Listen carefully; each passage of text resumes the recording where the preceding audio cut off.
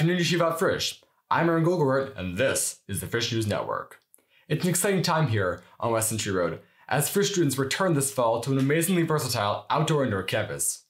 From tents and lawn furniture to larger double-sized classrooms, our incredible facility sets up students for success, no matter what the weather. Here's Kelly Scheinfeld for more.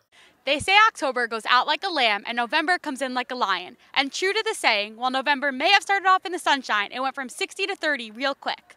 Luckily, we have an amazing administration that made the jump from outdoors to indoors and back out again seamless. The beginning of the school year brought about many changes, the biggest one being classes outside.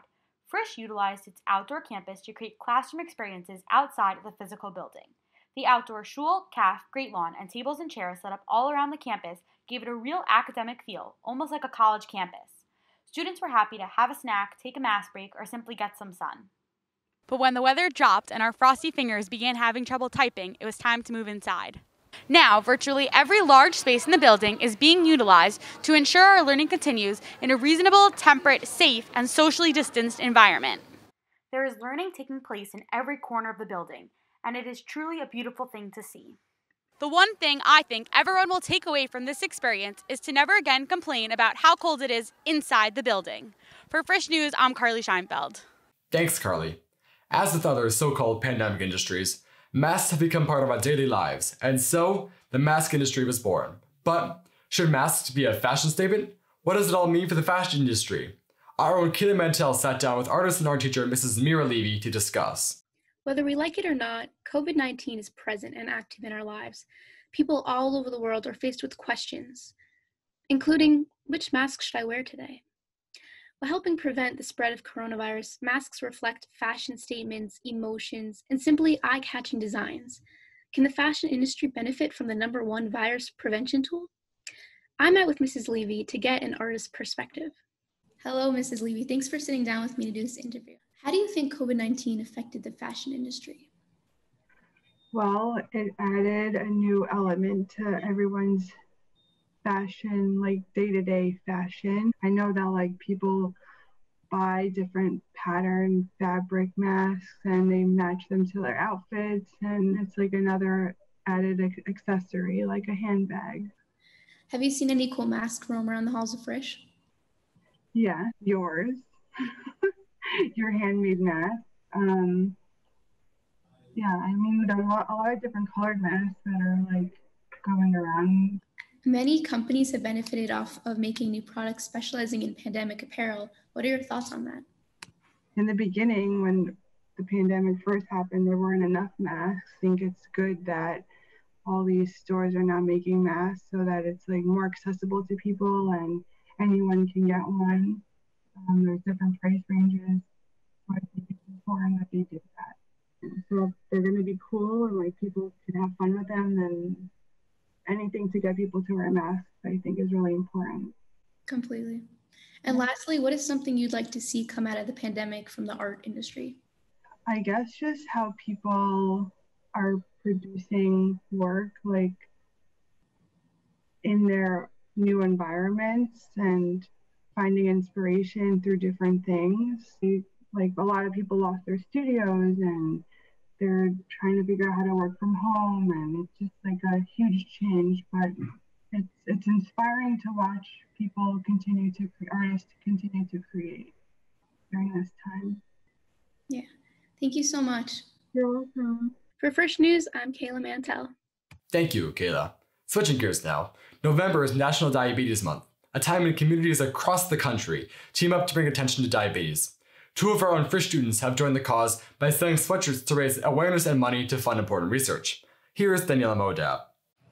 Hi, I'm Daniela Modab, and I'm here with Sam Weinberger and Sarah Wurzberger to learn more about World Diabetes Day. Sarah, why do you think it's important to spread awareness about diabetes? I think it's important to spread awareness because not a lot of people know about it, and especially type 1 diabetes, it's not obvious from the outside, and there are a lot of day-to-day life struggles.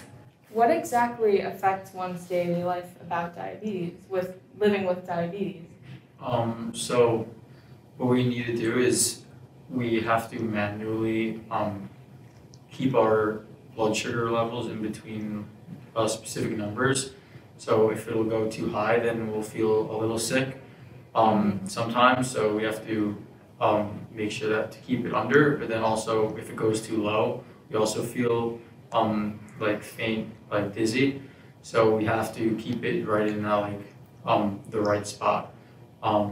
Also, we have to check our sugar. So either prick your finger, or people have special monitors that does it for them. But we always need to be checking it. Take insulin, like the medicine, before each meal or any carbs. There's just a lot to do every day. Where did you guys get the idea to start selling the sweatshirts in honor of diabetes? So last year, my sister, she was telling me about how a kid in her school was selling hoodies and how they were really cozy, and I thought it was a really nice idea. So basically just brought it to Frisch. And that's so nice. Where are the proceeds for the sweatshirts going to? They're going to Fronstein Lab of Massachusetts General Hospital. Oh, wow. They have a lab there that is trying to find a cure for type 1 diabetes. That's amazing. Yeah. It's great. Well, thank you guys so much. I really appreciate it on behalf of Frisch for organizing this. And for Frisch News, I'm Daniela Modab. Back to the studio. Thanks, Daniela. And now, one of our favorite segments, Frisch on the Street. We've been wondering, what are Frisch students thankful for this Thanksgiving? We caught up with them at our first turkey trot. Let's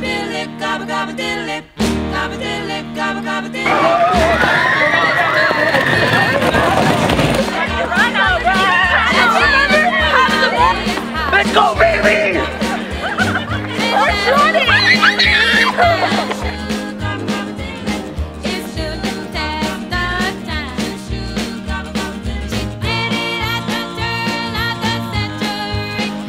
Turkey trot. The turkey trot was no joke. There's a big hill over there at part of Frisch. Who knew? What are you thankful for this year, Rebecca?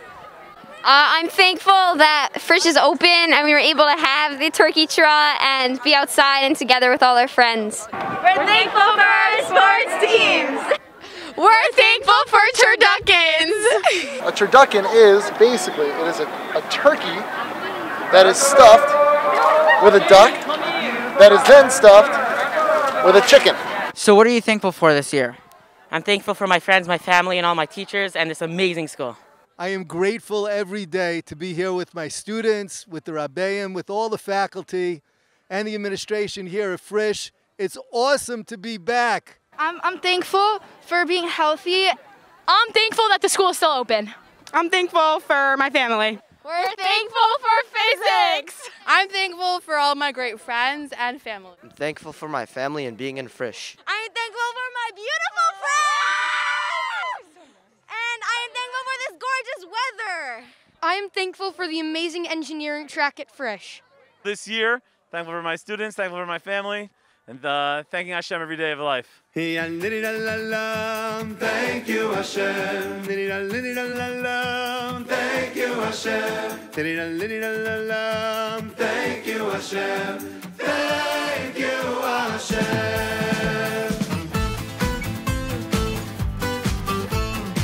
Hey, I'm Avi Freeman reporting for the Frisch News Network.